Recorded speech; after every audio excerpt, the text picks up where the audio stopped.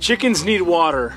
That little 5-gallon bucket just isn't cutting it for the 12 chickens we have any longer. In this video, I'm going to show you how to create a larger chicken waterer. Thanks for tuning in to The Unhurried Farm.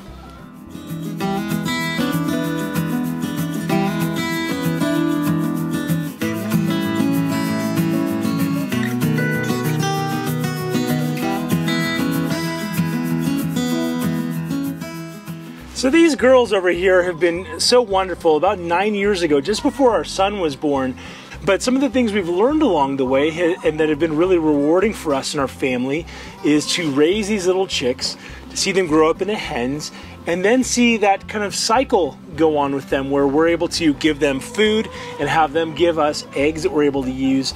And in addition to the regular chicken feed that we give them, we also have really enjoyed being able to give them some chicken scraps. Chicken scraps. We don't let them eat chicken. Kitchen scraps. We give them kitchen scraps, as well as some of the things that we don't want to eat from the garden. Let's say there's something failed or eaten by a bunch of bugs, or even better, loaded with bugs. We like to feed those to the chickens. Our kids really enjoy doing that. What we're finding though is we went this season from 5 or 6 chickens to 12 chickens. And that has put a little bit more strain on the amount of water that they're utilizing. And so I've used that bucket over there, that 5-gallon bucket, used to be inside their chicken coop, but now we're realizing that they just need water. We're finding ourselves filling that too often, and that bucket isn't made to be outdoors. It's not UV stabilized, and so we're going to be upgrading to a bucket that holds more water and can hang out in this kind of sun rays beating down on it without getting brittle and breaking. So I'm going to show you how to make that using one of these food grade barrels. So this bucket uses a nipple that's just on the bottom of it, which is also not sufficient. You see that gal drinking a little bit from the bottom there. And they hit a nipple and it actuates this little water and it drips out a few drops. But for 12 chickens, this kind of container with just one single feeding source or drinking source is just not enough. And so we're going to be upgrading from that bucket to that barrel over there. Well, making a chicken waterer is easier than you would think. First of all, you want to start with some sort of container that is food grade. Now, I got this barrel. This is just left over. I think I paid like 10 bucks for it from a supplier that has this sort of thing. What you want to primarily avoid is using something that has had some sort of caustic chemical in it or something like that. So food grade barrel like this, sometimes they hold things like Gatorade or Coca-Cola or something like that, is a great option. This one I wanted to do something that had a large removable top. So this, in this case, this ring comes off of here and lets you take off the entire lid. And then the inside of it, it's always a good idea to give one of these a big rinse to make sure that any of the remaining stuff that was in here is definitely washed out. Outside of this, you only need 2 other things. You need a drill bit and you need some sort of watering device. In this case, I use these Rent-a-Coop watering nipples. And so let me just show you what this looks like here. You screw this onto the container, and then what happens is the chickens come, and when they hit this little metal thing with their beak, some water spills out here and they're able to then drink it. Now, one reason why I decided to use these Rent-a-Coop ones instead of previous ones is that this one came with a little tool that's going to be helpful. This tool is going to attach to the end of my drill bit. Is going to go right on the end of this and allow me to use my drill to spin this into the barrel. That's going to make the job a little bit easier than having to try this by hand. What do we need to do now? We need to take and figure out where we're going to drill these holes, and then we need to install those nipples. Now, the chickens, those hens, you know, they're wanting to drink at about 8 or 10 inches up, but we don't want to do 8 or 10 inches up on the barrel because now all of this water down here can become stagnant. We want it to be down here like 1 inch or 2. Really, I'm just going to be looking at where this ends up being flat. And so how are we going to do that? What we're going to want to do is to just raise it up using some sort of, you know, cinder blocks or something like that to get the desired height. So we're going to do this first and then raise it to the desired height using cement blocks or cinder blocks. So what I'm going to do is I'm going to measure out where those are. I'm going to mark them, then I'm going to drill those holes. Okay, so I'm noticing that really I almost don't even need in this case to measure because I can see with my eyeballs where this starts getting flat. There's also a seam that I'm following along. So I'm going to have all 4 of the nipples on really one hemisphere because I'm going to have it up against the fence and I want the chickens to be able to get to it.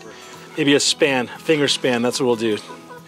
So that's going to give some few positions that they're able to get their water from. All right, so the first thing is take and drill the first bit. Okay, so now I've swapped out my drill bit for my little turning tool. And usually when you are going to start something, you just can start it by hand. But this is really hard plastic, so I'm going to use this to do that. Man, I couldn't imagine doing this by hand. Let's see, one more turn because I want the bottom of this, the little lip of it, the little cup facing the bottom. So probably one more turn, and that way that washer that's behind it is engaged. I'm going to show you once again the anatomy of this thing. So this has a washer in the back, and it also comes pre-threaded, so that way it's going to go through and make a beautifully tight seal on this barrel.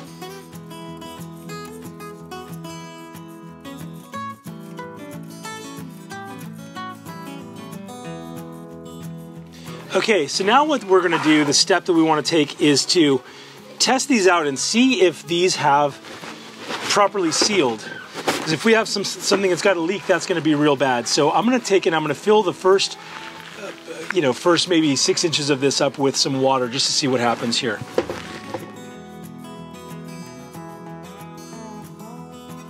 Okay, so I'm about 1 inch over the top of these things. One nice thing about these red ones is that the chickens are drawn to the color red, and so they're going to automatically come and be interested in what's going on here. And yeah, I don't see any leaks at all. Everything looks like those washers are doing their job. I'm going to show you what it looks like on the inside of this. You see down there below the water line are those little ends that are coming in. And then here, you notice how this works. So I've never actually used one of these sideways ones. Do you see how depressing that little metal part causes water to come out? So this is dispensing water every time on demand. And imagine that. This thing here is, I think, 30 gallons or so. So we've got a little 5-gallon being upgraded to now a 30-gallon USD. Because we're going to be utilizing this thing right away, I'm going to take out the other one and show you the difference between these two waterers. So now, I actually suspect that this was leaking because either they're drinking the water really, really quickly and on these hot days. Do you see how that has that nipple right there? Yeah, this thing was almost out of water. These girls are just thirsty. Like, it seems like almost every day I'm just refilling this thing. So now we're going to be going from this, having to water them every couple of days, to this, where we're going to be able to water them maybe once a week, once every week and a half or so, until they work their way down to that. So I feel like this is a really great upgrade. Okay, now that's all that's left is to take this and put this inside the coop. Hopefully this door is big enough. I didn't even measure it. May have to cut my way in there. Let's see. It's actually a little heavy for me to maneuver. Hey, hey! Come back here, chickie. No. You guys get in there. Come on, chick. All right, look out, girls. So I only have this on this wood platform right now, and I need to put some blocks that is a little bit wider base for this big thing because this is too small, but for just a couple of gallons in here to get them started, that should work just fine. Okay, so we're filling this with some water. The issue is that you also have to go and train your chickens so that way they can tell that by hitting this, there's some water. And so sometimes taking their faces and just, there you go. See, we'll learn from each other too. They're learning it. They're used to there only being one thing, so I'm going to take, here. When to turn it off? When to turn it off? When to turn it off? Yeah. Let's see. Okay, now's probably a good time to turn it off. See, now these chickies are going after. You notice with those 4 waterers that we've got, we now have plenty of room for all 12 of the chickens to be able to get as much water as they want. They're going to be able to drink up and not have to fight each other as much in order to do it. Okay, so there are 2 more pieces. There is this lid, and then there is this lid ring that goes on here that really cinches it, keeps it watertight. And so what I'm gonna do is I'm probably just gonna put this lid on here in the meantime. It's easy to remove. It holds itself in place without having to put this thing on here, and that'll make it easier to water. Eventually I'm gonna take and probably either remove this, what they call like a bung cap, and plumb some sort of, PVC piping in here so that way I could just attach it to a hose on the outside without having to come here at all. But in the meantime, even if I get the hose underneath there like that, it's gonna be still really easy to water, and I'm watering infrequently, so this will work out pretty well.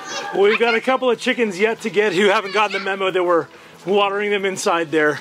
And so anyway, this is how you do a watering thing. Curious to hear, how have you done your watering? Do you use a bin like this to do it? Or do you have, sometimes you can attach it to PVC pipe? Be curious to see that. Anyway, thanks for tuning into this episode of The Unhurried Farm. Take a deep breath, live intentionally, and we'll see you next time. All right, let's get those girls. She got it, she got it. Here, open the door for your sister. Open your door, open the door. You did it.